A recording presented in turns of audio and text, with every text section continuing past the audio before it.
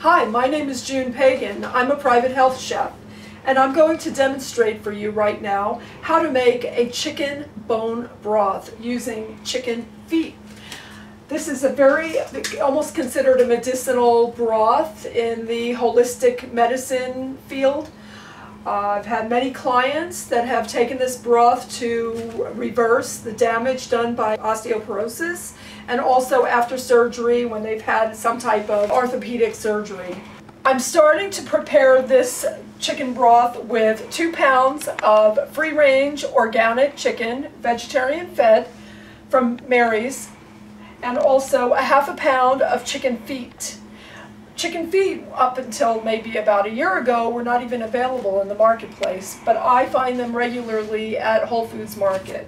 So, in order to prepare the chicken bones to be simmered and for them to leach the minerals from the bone, we must first start by adding vinegar to the actual bones. So I am using a product called Silva white wine vinegar, and this is in a spray bottle. Technically, we're supposed to add about a tablespoon or 2 of the vinegar. I don't do that. I generally just spray maybe about a teaspoon of vinegar onto the bone. And then I'm going to toss it and let that vinegar seep into the actual bone itself. And this will take about 10 minutes, so I'll be back in 10 minutes to show you the other ingredients that go into the broth, and we'll get the broth started. Hi, we're back again. It's been 10 minutes and we have let the vinegar soak into the bone. And I did forget to mention to you that chicken feet have talons. And you may wonder, do I have to remove those talons before I prepare the broth? Well, the answer is no, you don't have to. They're very clean, especially the product coming from Whole Foods.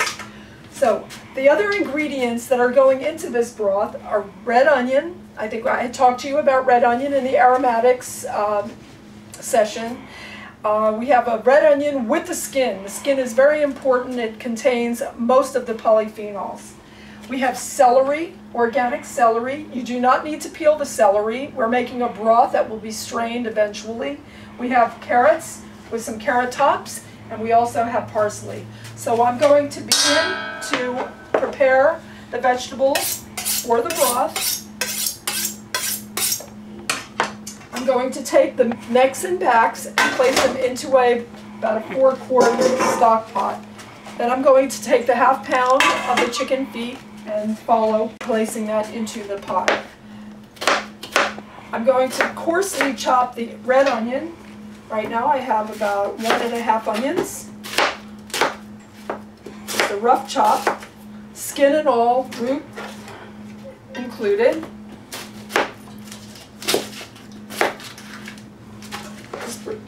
I have 1 garlic clove that I'm going to smash, just throw into the pot. I have 3 to 4 stalks of celery, which I'm going to coarsely chop and add to the pot.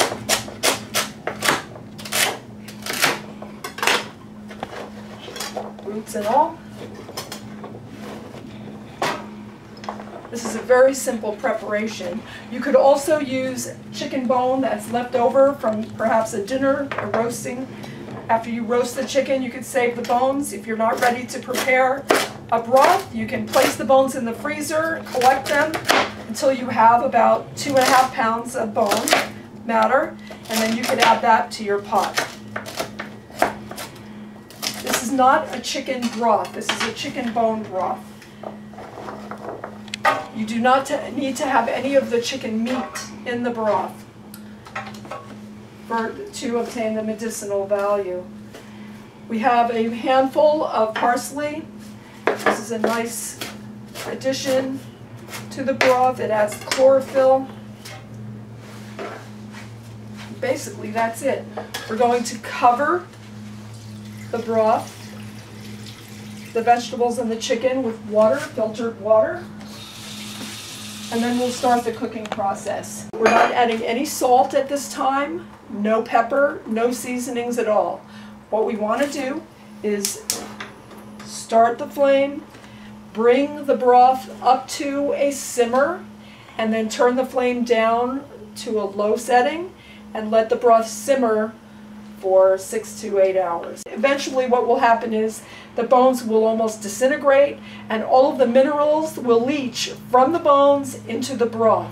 As I said in my segment on aromatics, when you cook onion skin especially, you still reap the benefits of the polyphenols because they leach out into the broth and you consume the broth. Hi, it's now 8 hours later. I've actually let the broth cool down. It's at room temperature. And I'm going to transfer it to a container, and then I'm going to put it in the refrigerator to chill for another probably 6 to 8 hours. So basically what I do is I filter it through a colander.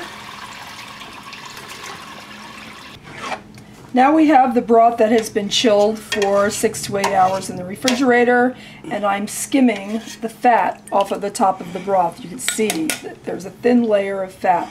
Not a lot of fat because we've only used chicken bones.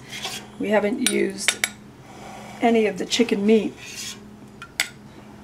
I'm pouring it into a mason jar, and you can see the color. It's rather dark in color, and also it does have the proper consistency. So it's ready to go. We can take this broth and we can package it in 1 cup containers and put it in the freezer for your daily 1 cup portion. And when it's time to reheat, I'll show you a reheat right now. We'll move on and I'll show you how to make a miso soup out of this broth. Right now I'm going to prepare a miso soup with a cup of the broth. I like to have it that way every day. And what I'll do is I'll heat the broth to a simmer, just to a simmer, and then I'm going to add miso. Miso is a fermented bean paste. This one in particular is made with chickpeas and it is organic. I try to stay away from the soy miso. It's a controversial ingredient, so I don't really use any soy in my work. What I'm going to do is I'm going to heat the broth, and then I'm going to add about a tablespoon of the miso. And that should flavor up the broth very nicely without adding any salt. You do not want to simmer miso in the broth. Miso is a very delicate product, and you would lose the nutritional value if you were to heat it. So the general rule is to add it after you heat your broth. Another tip is to heat your broth on top of the stove as opposed to a microwave. We don't really know if we lose any of the nutritional qualities of the broth by microwaving it, but to be on the safe side, it's best to cook on top of the stove. A few minutes have passed and our broth has been brought up to a simmer. At this point, I'm going to turn off the heat and I'm going to add the miso paste, 1 tablespoon. Okay. I'm adding it, and I'm going to use a whisk. Whisk it in.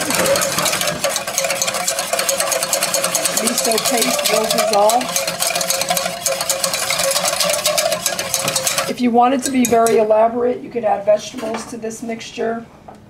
Right now, I'm just planning to have it as a miso broth, so we're done. It's ready to drink.